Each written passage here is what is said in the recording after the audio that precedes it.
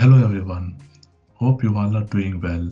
Today I am going to show how to find IP address for your personal development instance with REST integrations.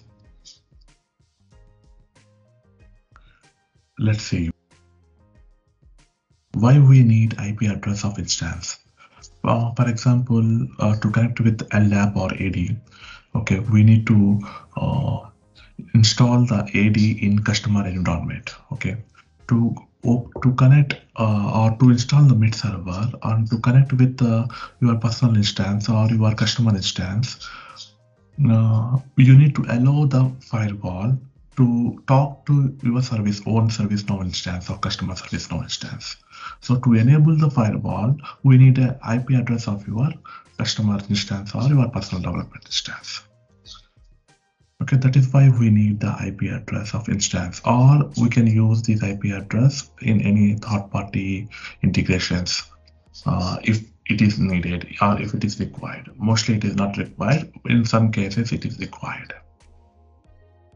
How many ways we can get it? How many ways we can get it? Like how to find the IP address of your personal instance or your customer instance. For your customer instance, you can directly get it from High Portal.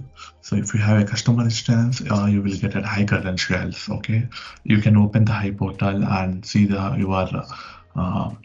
IP configurations, like clicking on My IP in Service Portal. Okay, or you can get the IP address from the command prompt. Okay, for your personal development instance also, you will get it by command prompt only. We don't have High Portal for your personal development instance, or ServiceNow will not support for your personal development instance. Okay, but if you get an IP address from command prompt, that is not an integration IP, or it's called third-party IP address.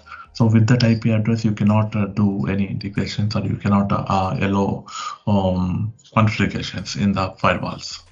Okay, to get a proper IP address for your personal development instance, we need to use integrations called REST integrations. So with the help of REST integration, you can get your personal development instance IP address or as well as customer instance IP address. Let's see how to get it from REST integrations. Now I will log into my own personal development instance. Okay, you can see this is my personal development instance. So go to the REST message,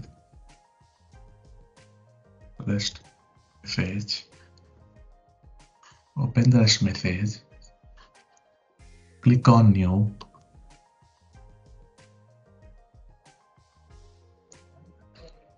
you enter name called my or your instance IP. Okay, accessible from this application scope or any application scope or all application scope descriptions, that's up to you. Now in the endpoint, enter the URL like https://ipinfo.io. Okay, there is no authentication for this. In the HTTP request, add set a row called asset